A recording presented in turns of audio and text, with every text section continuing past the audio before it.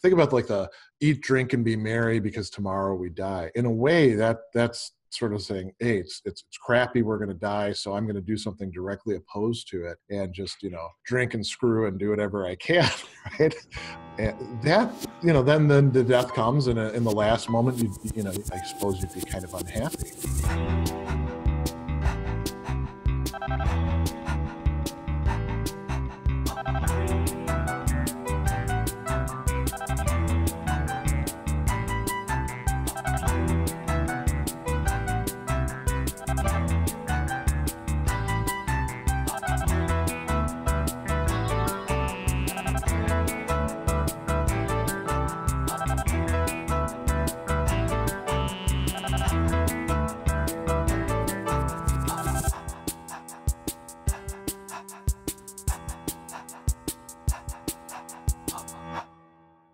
Greg Sadler is a speaker, content producer, and author who makes complex philosophical topics accessible.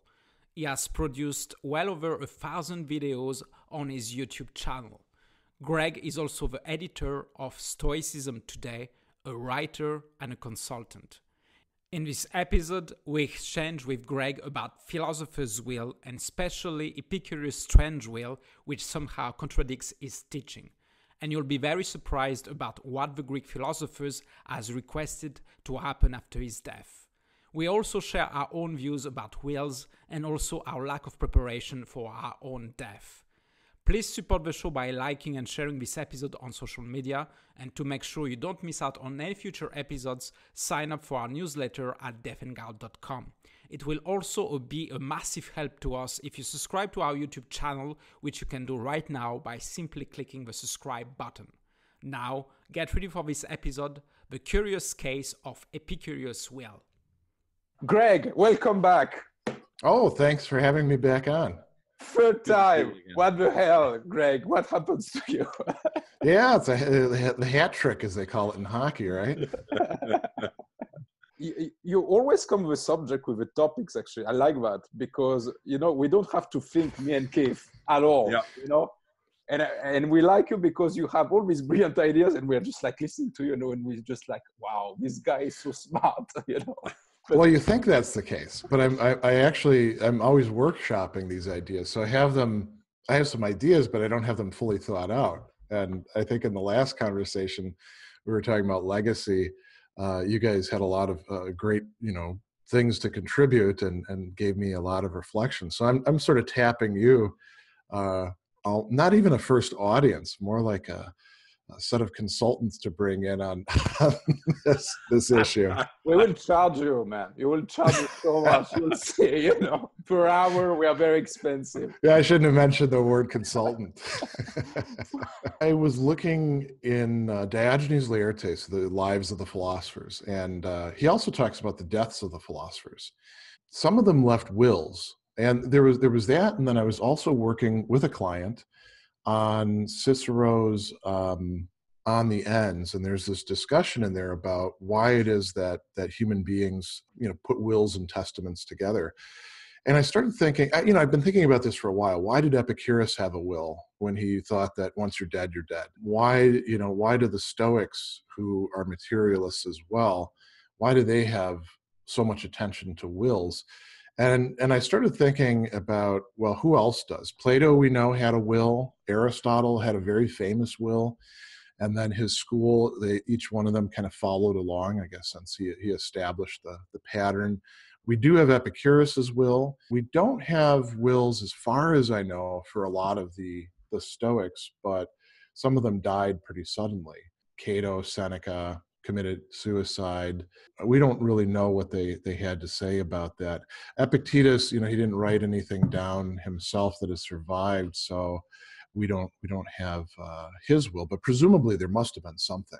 I was thinking, okay, if you're a Platonist and you believe there's a soul and it survives after death, that makes perfect sense. You care about what's going to happen to your progeny, your household.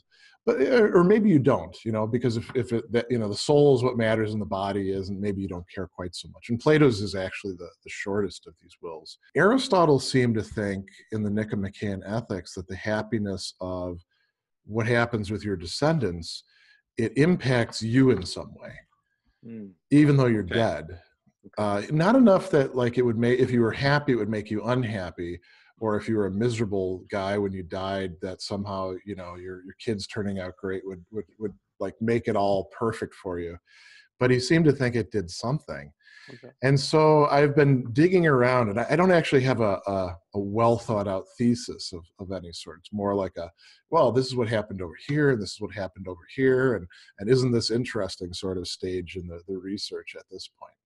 But I think it is kind of interesting to think about why did these philosophers think it was so important to put together a will? And there are some explanations. Cicero has Cato, who, you know, sort of super stoic of his time, say that it depends on this sociability of us as human beings. With Aristotle, you can see why it would matter. The Aristotelian school puts a real premium on household management.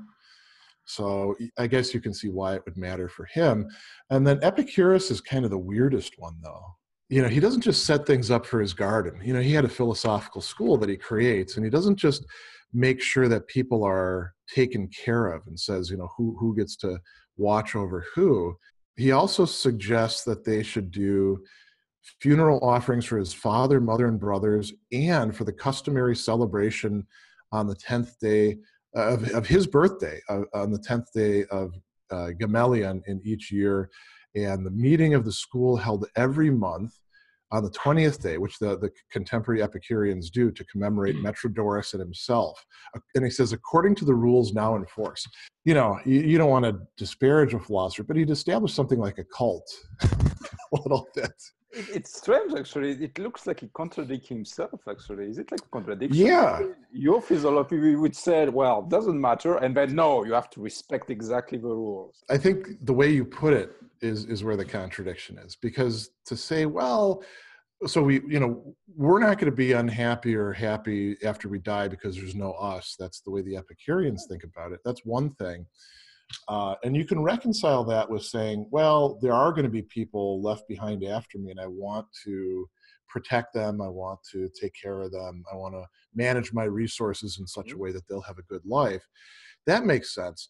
But this has to be done on this day. That's a little strange. And so what could be the reasons for that? Maybe he thought that ego.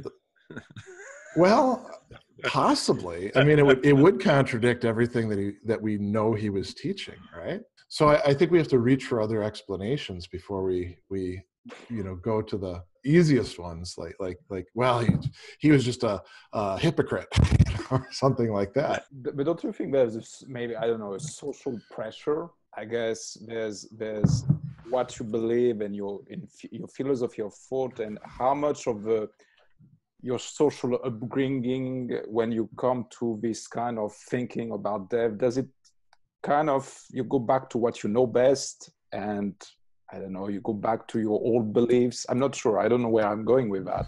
But how much the ancient thinking comes back? There was all this mishmash of rites and cults and ceremonies and temples, not all of which was, well coordinated at the time. And Epicurus would have grown up in that milieu. So would have Plato and Aristotle. And they all have things to say about the gods. They all believe the gods exist. Epicurus just thinks they don't care about human beings, and that's why they're happy. The fact that they don't get mixed up with what the riffraff are into. They just enjoy a godlike existence somewhere else. So you're saying there is some sort of background assumptions that he would have reverted to. I think we talked about this guy. I don't know if you know him. This guy is Sheldon Solomon. No. He's a psychologist, and he has developed this theory about terror management theory, and how much death, when you think about death, how much death makes you go back clinging to your culture. You become much more attached to your culture, because culture is the only thing that will survive after you. The culture is your immortality. So every time that you prime someone about death, you say, okay, think about your death, and consciously you will get much more attached to your culture. So is it something like that? Because we are thinking about death, suddenly Epicurus says, well, My culture is what's happening over there. There's something to that, because you could say, well, what else survives death? You know, the school that you founded or your children or something like that. But those are contingent. I mean, even a culture could get wiped out, right? But a culture is much more durable than human beings, like your son and daughter or your friends or this little school that you set up in Athens. So there's probably something to that. I wonder if, these philosophers who are not just doing it in an academic way, where it's what we call philosophy as a way of life, I would imagine that because they're doing an intentional way of life, they would be more liberated from that drive, but it could still be there in the background. But with Epicurus, the fact that he's already established this 20th of the month as the day to celebrate him and Metrodorus before they're dead, I guess you could say he's trying to create his own culture in a way, you know, while he's alive. And why is he doing it? So, you know, we don't really have that much from him. We have these 3 letters and the principal doctrines, and then, you know, some bits and pieces here and there with people saying this about Epicurus or that about Epicurus, usually derogatory because everybody hated the Epicureans. Later on, he assumes this kind of savior figure status in Lucretius. Lucretius credits him with being the person who like liberated humanity from the fear of death and gods and the afterlife, and he's doing everybody such a great favor. Maybe some of that was there in his own lifetime, and he thought it's really important that we preserve this way of life, you know, having everybody think about me and my buddy Metrodorus once a month and get together, and that would somehow preserve it. I mean, it's back to legacy, isn't it? I think it's usually the simplest explanation is the correct one. And even with the belief that it doesn't affect you after death, it affects you while you're living. It's your sense of self. It's about how you want to live. So I think maybe for some of them, it was about you set the will up for what you feel about yourself now. It's about doing the right thing or managing things or looking after people, whatever your motive behind it is. Yeah. It's about staying in line with your sense of self as you're living now, as opposed to what actually happens afterwards. That's true. And so that I mentioned that passage from Cicero. It's from the On the Ends, where he's got, you know, different figures setting out, you know, the Epicurean, the Stoic, and then finally the traditional Platonist Aristotelian view. And Cato, who's, you know, probably the biggest Stoic in Rome at the time, he's got him as a character in there, and it's toward the end where Cato's setting out the whole of the Stoic philosophy as he sees it, and he's talking about this this sense that, or not sense, but the drive that we have for benefiting others, for extending our love or affection or care to others in these wider and wider ranges. And he says, this is the feeling that has given rise to the practice of making a will and appointing guardians for one's children when one is dying. You know, it's interesting too, because I think that there wasn't a lot of, well, I should sit down, I'm perfectly healthy right now, but sooner or later I'm going to need a will. I think a lot of these wills were written,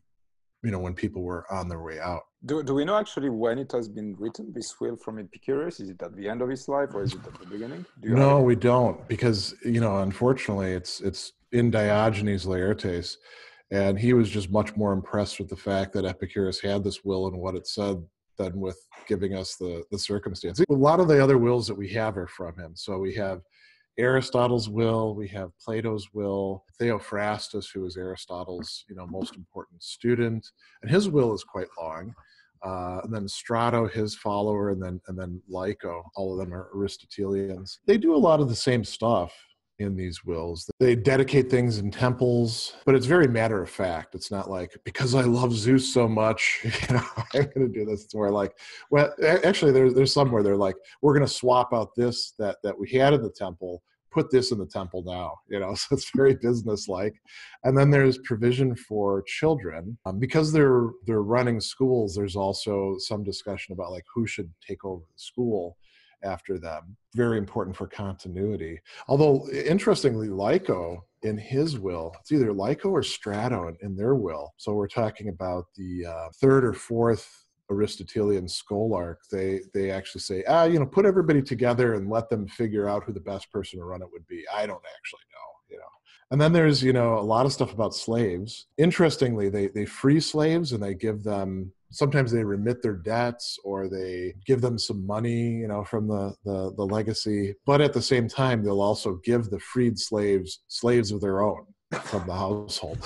So it's not like free all my slaves, long live liberty. It's more like, well, this guy's been really good, so here's his payoff. He gets a couple slaves of his own. There's transferring of slaves, from one person to the other.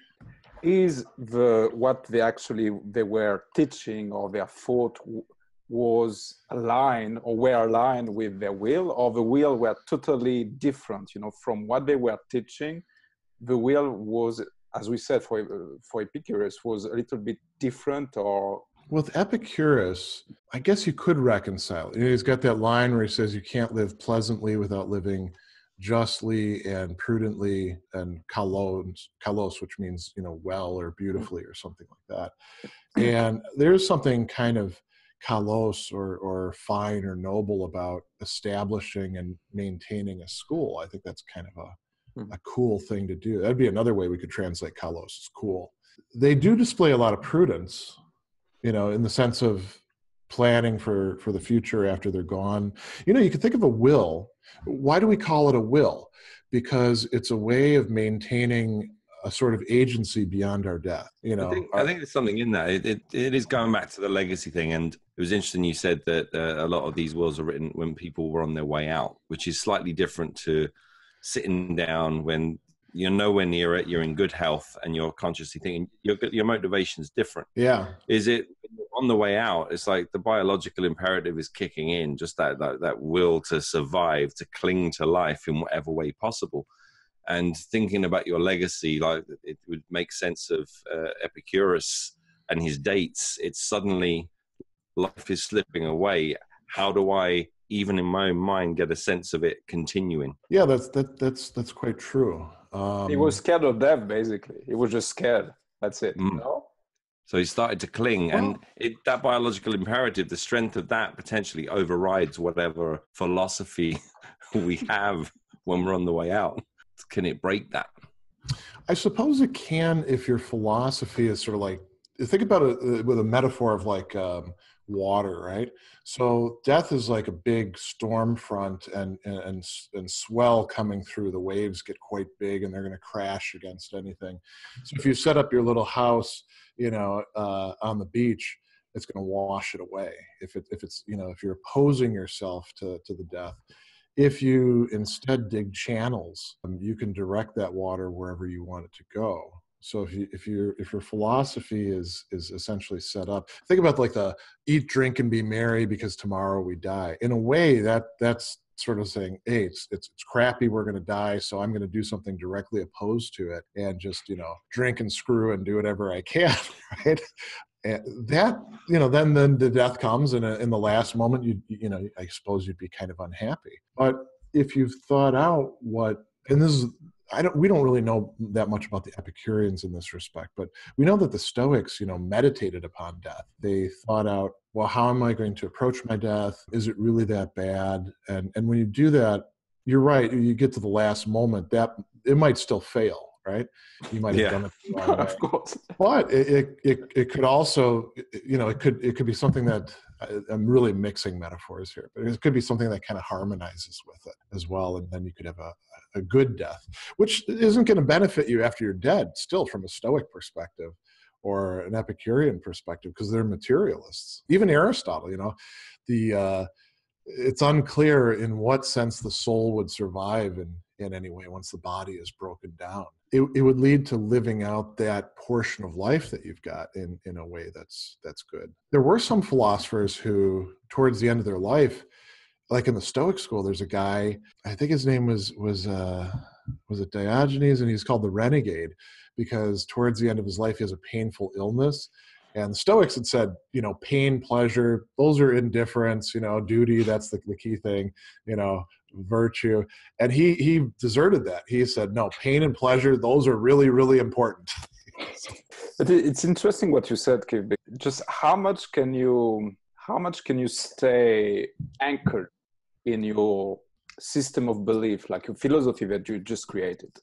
Yeah. When death comes in, because this is very powerful. Come on, this is like, we are wired to survive. This is like the limbic system, the way that the brain is, we need to survive at all costs.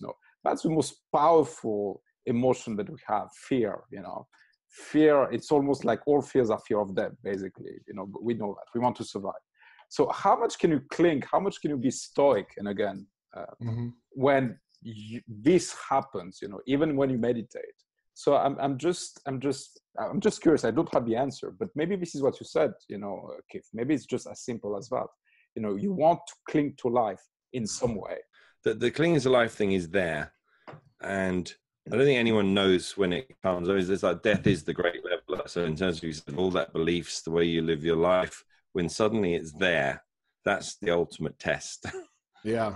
So, it comes back to that whole thing about it's like the Bronnie Ray, the 5 top regrets and stuff. It's like living a life true to myself. Maybe living a life true to yourself. I think in the very first podcast we did, the guy we interviewed said it's like death is never a piece of cake.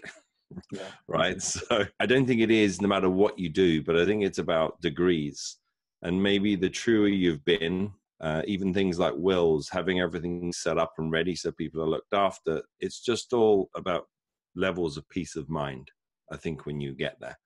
And maybe the more uncertainty you've got, the closer you get, the harder that is to reconcile, because it's that sense of things undone. I mean, even if you have a good will set up, somebody could come along and administer it poorly or defraud you, or the government could come in and say, sorry, no will, we're taking everything. Yeah.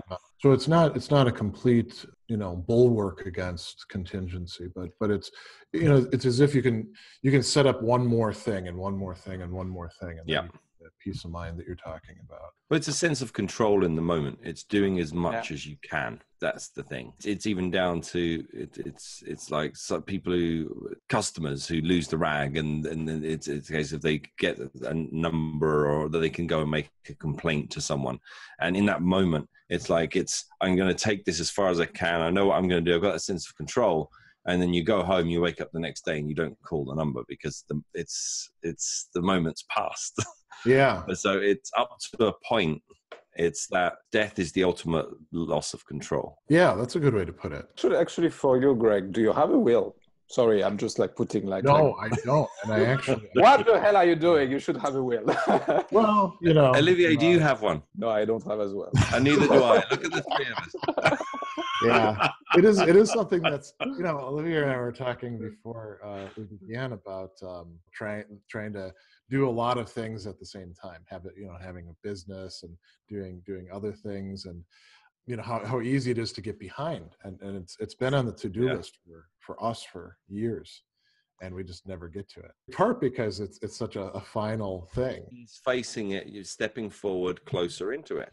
So there's an element of life getting in the way, but then there are other factors in there. Another factor is going to be, it's like the fear factor in the way the brain works. It's like you're less likely to forget about a concert coming up that you're looking forward to. You're more likely to forget about a dentist appointment. It's just, that's true. Yeah.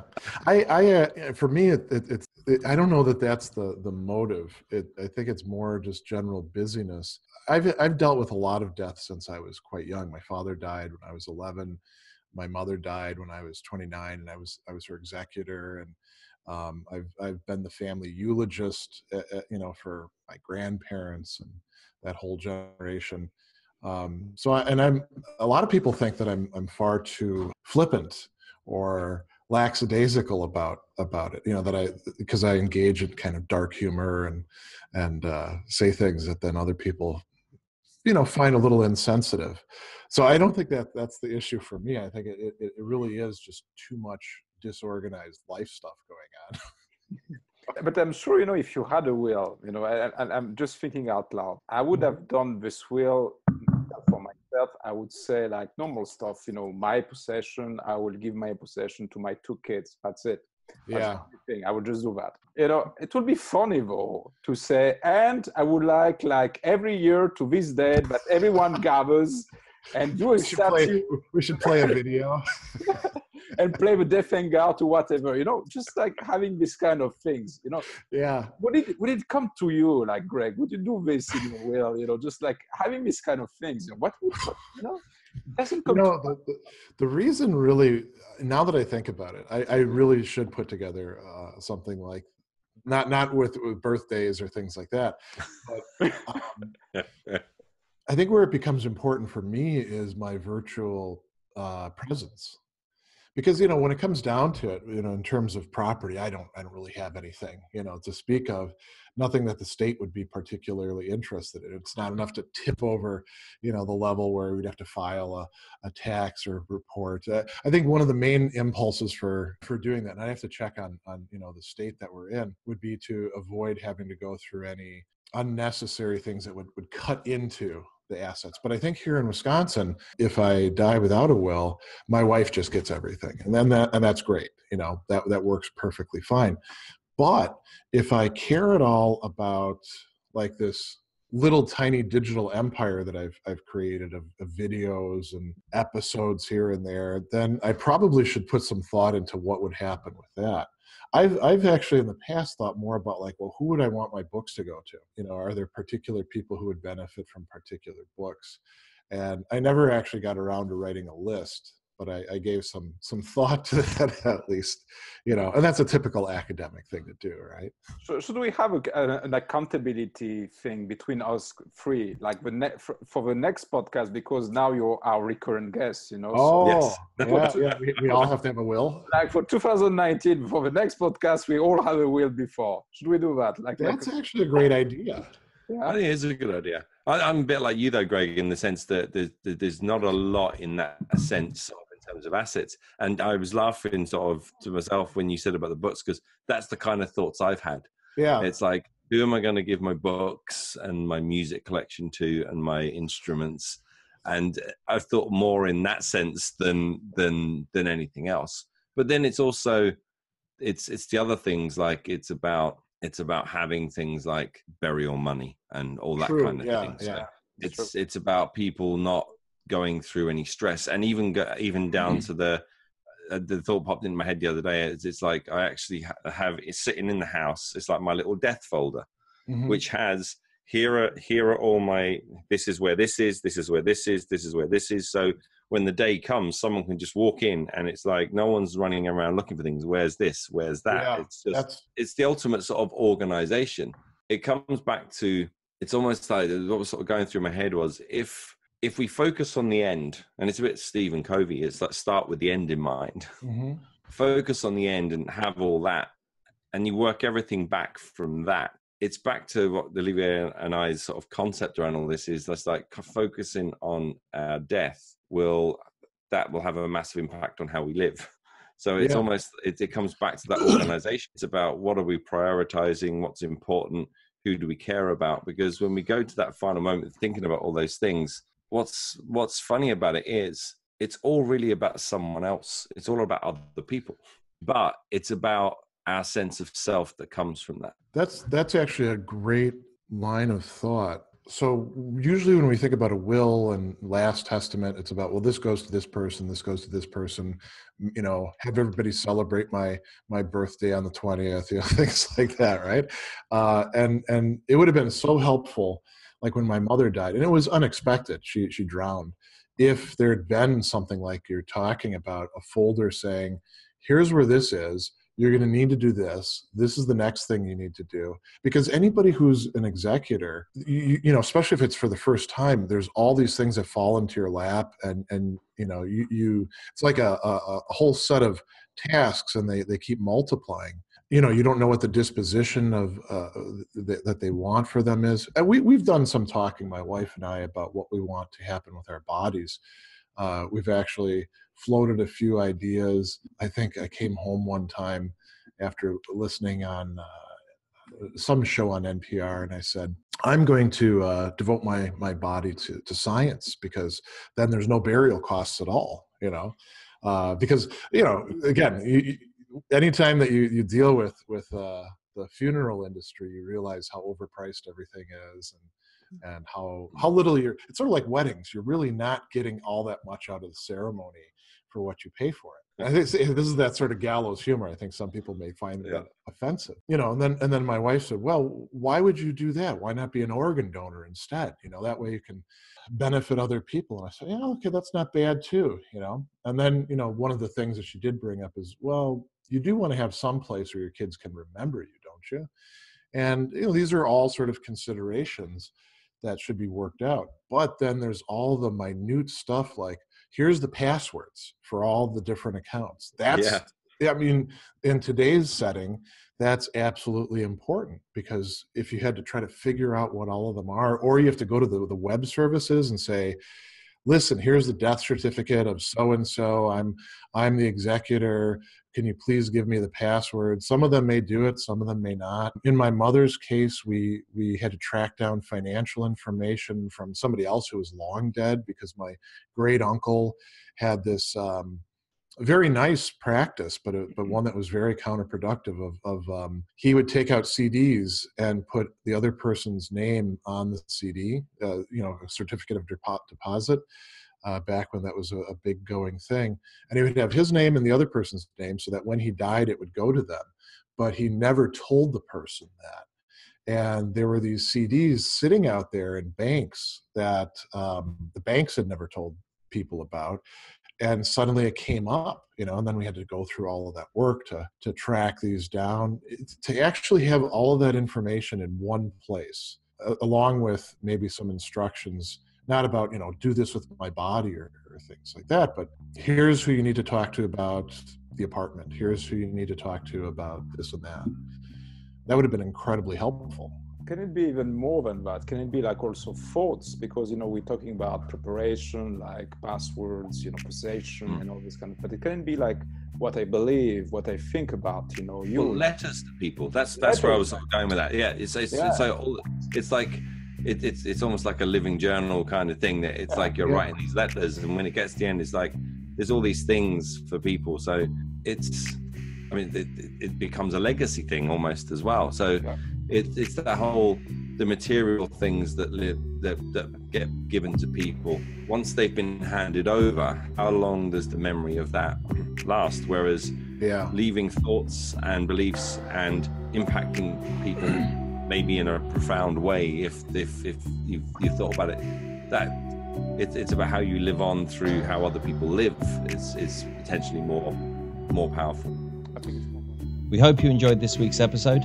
Again, please support the show by signing up at deathhangout.com or clicking on the subscribe button on your screen.